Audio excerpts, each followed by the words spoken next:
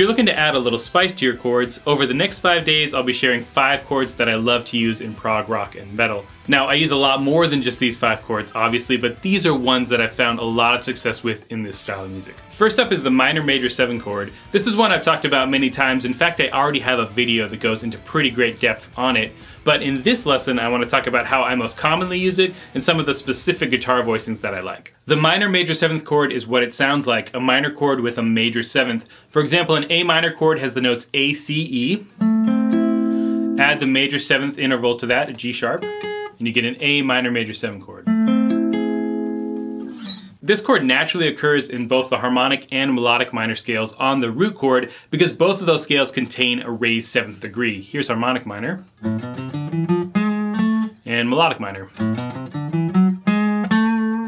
The natural minor scale has a minor 7th interval and therefore would have a normal minor 7th chord built off of its root note. But with the minor major 7th chord, I personally usually think of harmonic minor, and it's probably because I spent a lot of years learning Yngwie Malmsteen licks.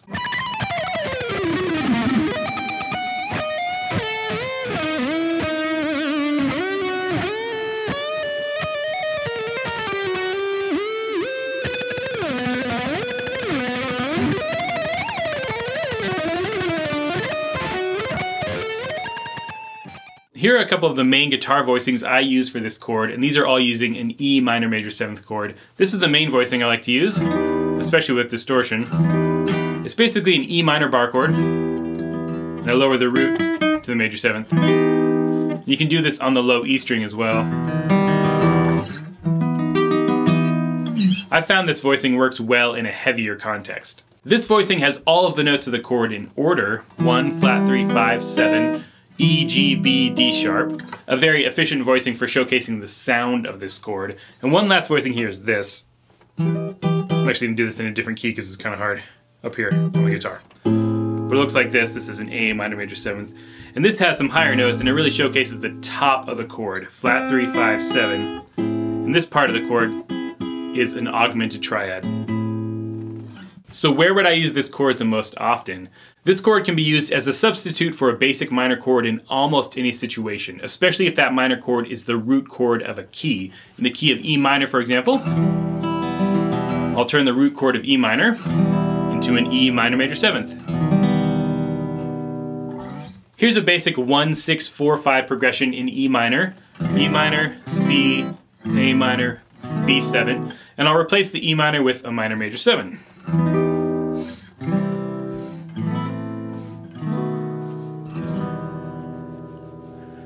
Notice that works perfectly well and it adds a darker, more exotic flavor to the progression, and I could even replace the A minor with a minor major 7th.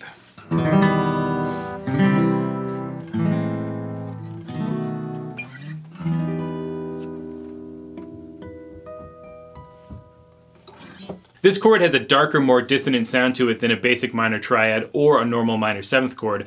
So when I want that vibe, I'll use this chord in place of a minor chord. Here's a few examples of that from some of my songs. In my song Escape Velocity, I use an E flat minor major 7th chord as the foundation for this whole main riff and melodic section.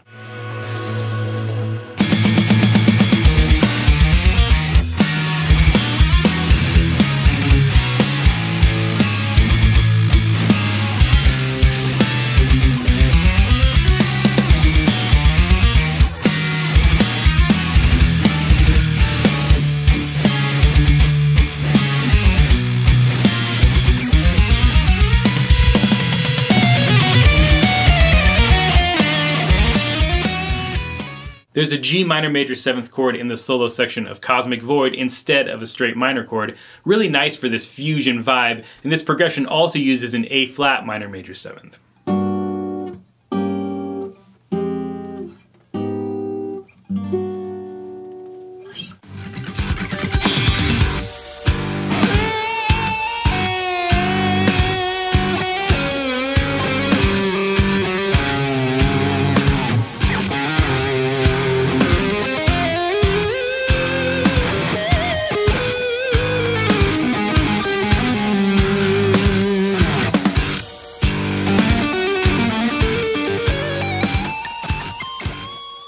The piece of music you heard at the beginning of this video was specifically written using mainly the 5 chords I'm going to be covering this week, and here I'm once again using an E flat minor major 7th in place of a straight E minor chord.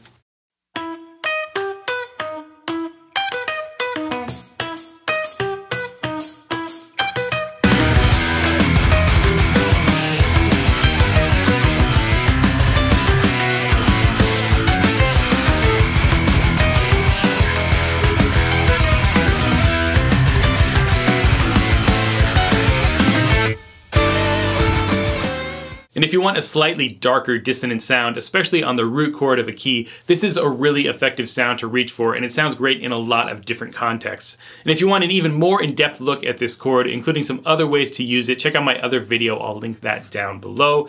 And I will see you all for chord number 2 tomorrow. Until then, stay proggy.